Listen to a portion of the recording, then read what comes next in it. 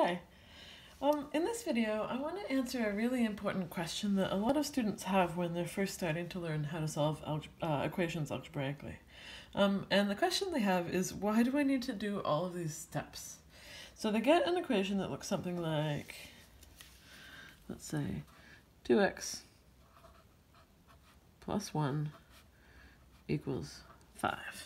And then their teacher, who might be me, asks them to write down 5 different levels, 5 different steps, like 5 different lines of work to get the answer. And they're like, why no? Like, why do I need to do all of this? I can tell the answer is 2, because 2 times 2 plus 1 equals 5.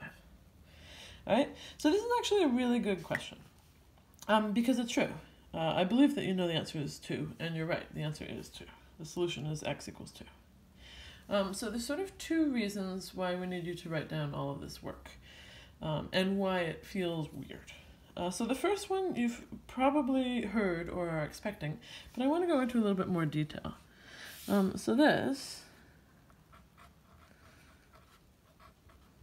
the first year that you're learning to do this, so I'll call that year 1, you have to solve equations like this. And here's another example here. You have to solve equations like, I've actually just copied these out of the textbooks that we use. 5x plus 8 equals 73. Alright? And then, of course, what teachers say is, oh, you need to do this to prepare for next year. Which is exactly true, and I just wanted to show you what the next sort of few years of equations look like. So these are all just copied out of our textbooks.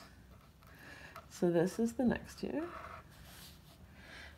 So an equation, I just opened the book to different different pages. I copied out this equation here. So m divided by negative 8 plus 8 equals 12. And then here's another one, 6 times negative n, subtract 3 equals 24.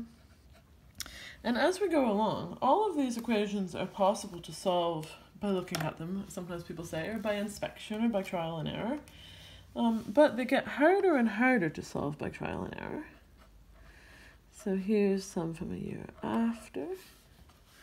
We've got 2/10 times 5 subtract 2r equals 3/10 times 1 subtract r. And here's another one from the same grade.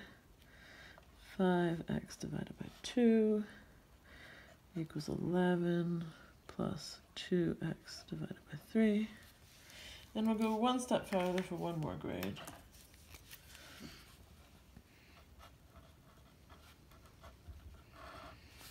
So we have equations like x squared, subtract 5x plus 6 equals 0. And the interesting thing that starts happening with these equations is there's more than one solution. And then this one here, 3x squared equals negative 7x plus 8.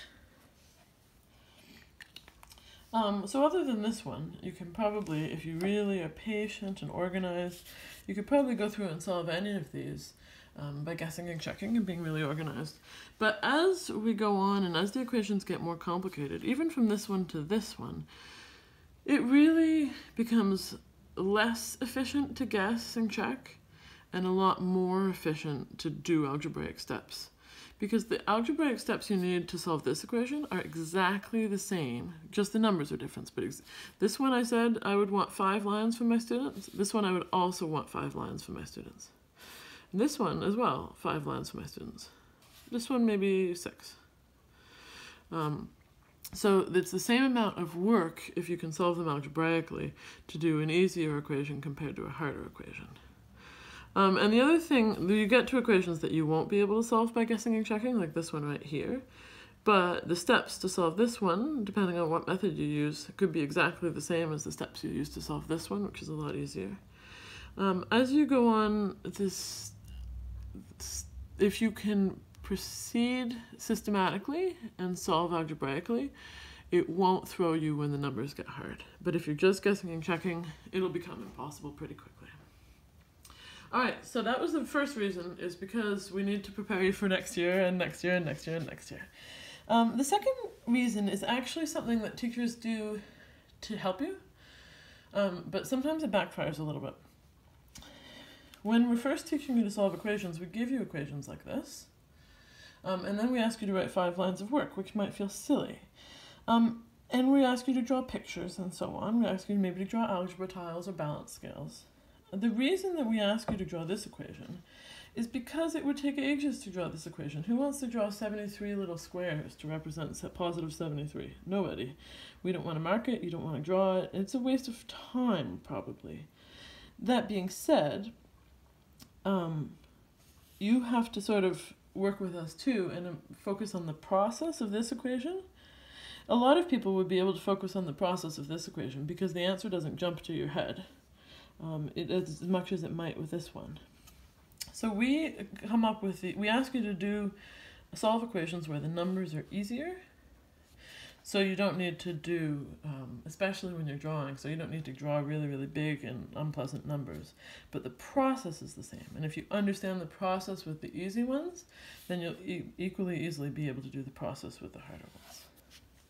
All right, I hope that was a little bit helpful.